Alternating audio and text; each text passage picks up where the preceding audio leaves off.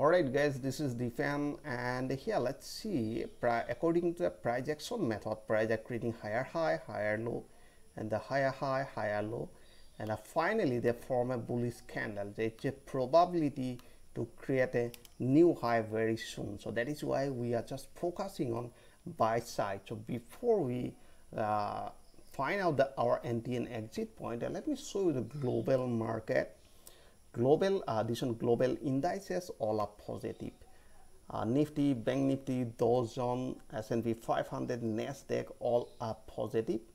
And let's just see global indices.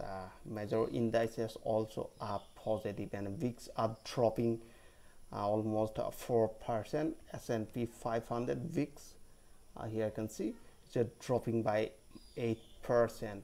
And let's see the global news, very important global news. And most of the US market pull up because of Q2 result, Citigroup Q2 result, Q2 result, and pull up the market.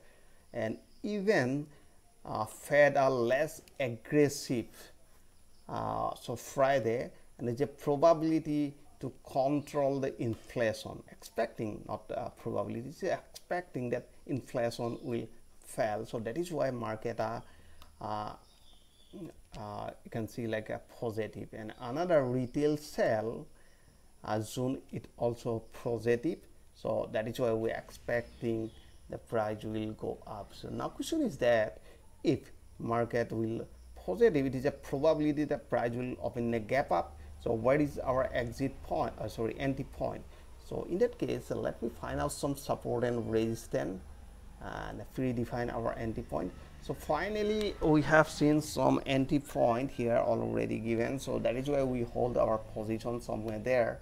The probability to break this higher point.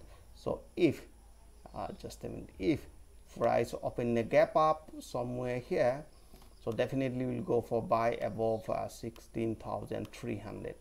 all right, but 16,400 is a strong support, around 16,400, and we're expecting if price break this 16,400, so definitely we'll go for buy. All right, so I hope you enjoyed this video. If you like this video, please like and subscribe, and thanks for giving your valuable time.